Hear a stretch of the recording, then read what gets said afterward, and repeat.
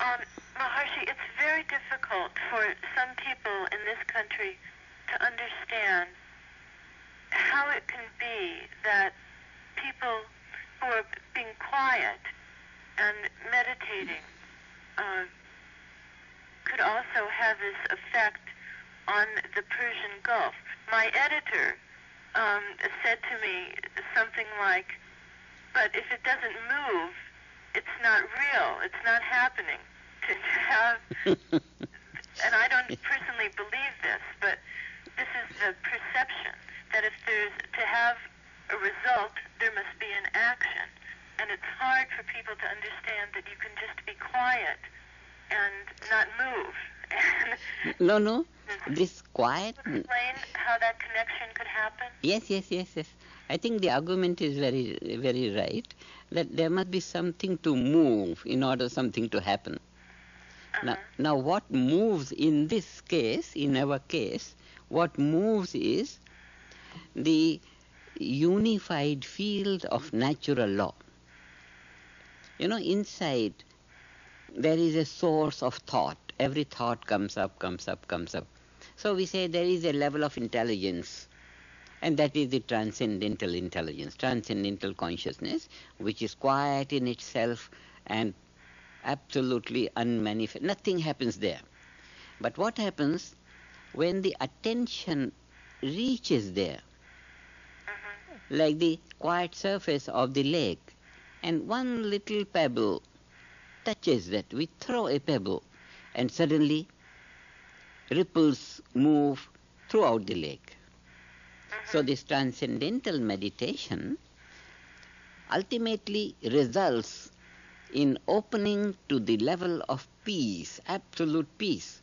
But because it's the attention that reaches that ocean of peace, it does enliven the ocean of peace. There is a scientific theory, it's called measurement theory. Measurement theory says wherever attention goes, attention does something to that object. So in this case, attention goes to the transcendental consciousness, a silent ocean of intelligence. And then attention touching it, the mind reaching it, enlivens it. And because that level of intelligence is at the basis of everything in the universe.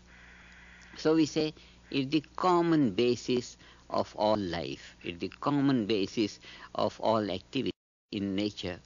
So when that gets enlivened, then what gets produced is field effect. Field effect. This is Maharishi Effect, people like to call it.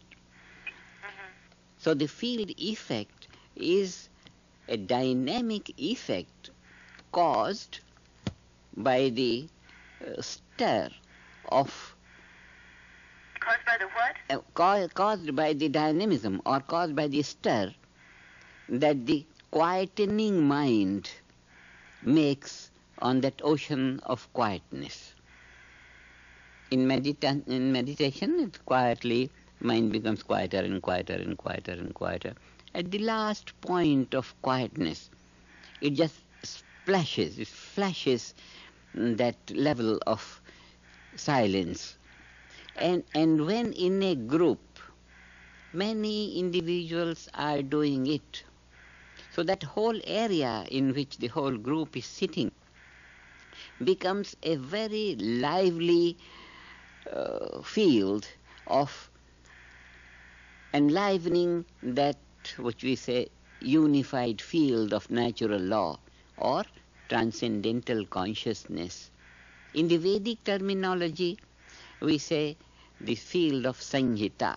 Sanjita is togetherness of the fundamental values of intelligence, the observer, observed, and process of observation. So it's a very fundamental level of intelligence that wakes up, so to say, or it gets inspired by the process of transcending, which is the process of quietening down. The mind reaches increasingly quiet levels of awareness, and then gets to that level of awareness which is absolutely quiet. But this field effect takes the influence of peace throughout nature. That means all the laws of nature become lively in their evolutionary quality. Natural law is both ways. It's destructive also, it's constructive also, it's evolutionary also. So the evolutionary value becomes lively, and that is the field effect that one experiences in the trends in different parts of the world becoming more coherent, negativity becoming less, positive trends growing more and more. So this is the phase transition from destructive capabilities to constructive and nourishing capabilities. Nourishing capabilities. So this is our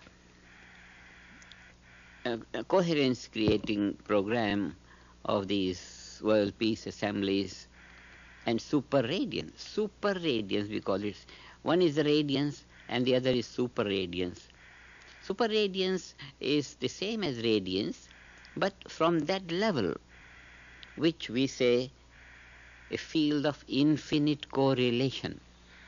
That transcendental consciousness, that level of intelligence, is absolutely the same throughout infinity, throughout nature. So any influence created on that level just instantly reaches everywhere. This is our super radiance program, and this is the theory of it. We see it very clearly, and because that level is the level of intelligence which maintains order in all activity in nature. The infinite diversity of the universe is sustained by that absolute order on that level. So this eternal silence is the source or is the base of that infinite dynamism of the universe. So all the dynamism of the universe can be infinite only based on infinite silence.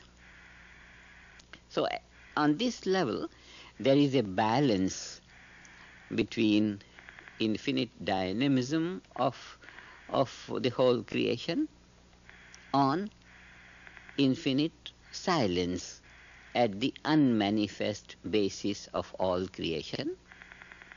So when many people do it together, then the influence is very powerful. So we say many people sitting together enliven the unified field of natural law, and this does the rest of all harmony and positivity and the whole. It's very scientific. It's very scientific from both levels. I've been speaking to people who've done some of the studies in the last Yes.